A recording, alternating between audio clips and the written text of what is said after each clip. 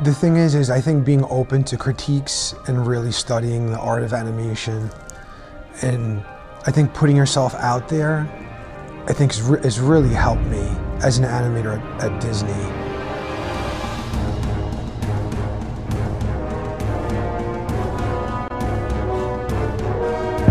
For me, especially on Tangled, where there were human-styled characters and we were going for subtlety and subtext and what the characters were thinking and animating what the character was thinking and not what the character is saying, I really felt like I need to shoot myself and kind of see subconsciously what I'm doing with my body and the posture and the gesture and my head tilt and what kind of accents I'm doing in the phrasing. For me, those are the little bits and pieces that help me kind of pepper in the realism in the characters. So I wasn't just animating to a big phrase or a big accent in the shot. I was trying to get in the character's head on a film like Tangled, where, you know, everyone is so picky and the film is shot very much like a live action film where you have, you know, wide shot, medium close up, and you're looking at the character's eyes. That stuff is really hard to fake.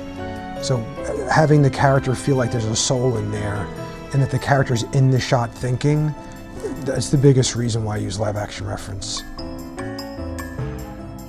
I think throughout my career, just always doing that and getting critiques and being open to it, and having guys like Glenn Keane do draw-overs over your shot and tweak and push and pull your poses. Because once you see a few of those draw-overs, you start seeing a trend of what you're missing and what you need to do. So having that base at Disney is really cool.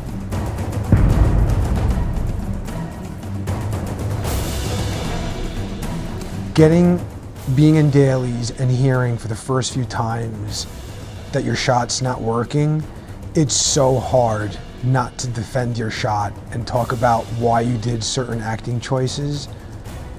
The seasoned guys, you could tell who they are because in dailies, you know, they sit there, they get their notes, cool, I'll bring it back next time. And the next time they show it in dailies, the notes have been addressed without all the hoopla. But it's like anything else, you know, you go through the paces and you learn this stuff. I think in general, artists, I think we're pretty sensitive to our work and hearing an outside opinion on, you know, if it's a critique from a friend or a coworker or a fellow student. I think initially it's really hard because you want to think your first pass at your blocking in your animation test is rock solid, that I'm gonna blow people away, like I put so much thought into this.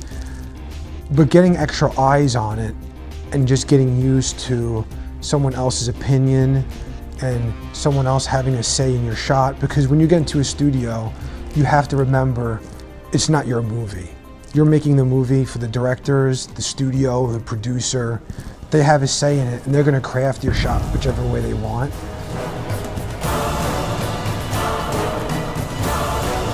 The thing with building a portfolio or an animation reel is, in the beginning when you're learning at such a fast rate that the scene that you animated a week or two before is already becoming outdated, just because I feel like every scene that you do, you're always getting 1% to 2% better, and you're getting all the bad scenes out of you. But the catch is, you have to put some of that work on your reel to get a gig.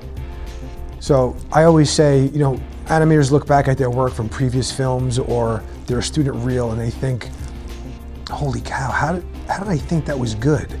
But I think that's great because, you know, I look back at some of the shots I animated in previous films and I don't think they're as strong as they could be, but I think that's part of the growth process is, if you look back at your student work and you think it rocks and you think it was amazing, I think somewhere down the line you stopped learning. So I think the majority of animators that are working as professionals, I think they look back and their student reels are kind of, they're on the weak side. I think having other animators around studying animation, I think they help push you. instead of, you know, I always thought if I was somewhere in New York, because none of my buddies were animators or wanted to study animation, I always pictured if I was somewhere in New York studying animation and then coming home in the evenings and not talking about it and not keeping that thread going after class and, you know, watching movies and talking about it. I always thought that would be, that wouldn't be beneficial to me. So coming out to VFS knowing there's gonna be 25 guys, we're studying animation, and we're gonna kind of hang out, talk animation 24/7, and go through that boot camp style thing together, that was the kind of the big deal for me. It feels awesome to be back and walking the halls of this school as a student, and then being back many years later as a professional and walking the same halls. It's a pretty trippy feeling. It's really cool. It kind of puts things into perspective. Like when I see students in the class, I totally appreciate where they're coming from. That feeling of, I just want a chance, I just want someone to look at my reel and give me a critique. It's really cool to be sitting down with a student who's nervous and, you know, they've been working on these shots for so long and they're finally gonna get their, maybe, you know, their first critique from an industry animator, and I totally appreciate that. It's been really fun.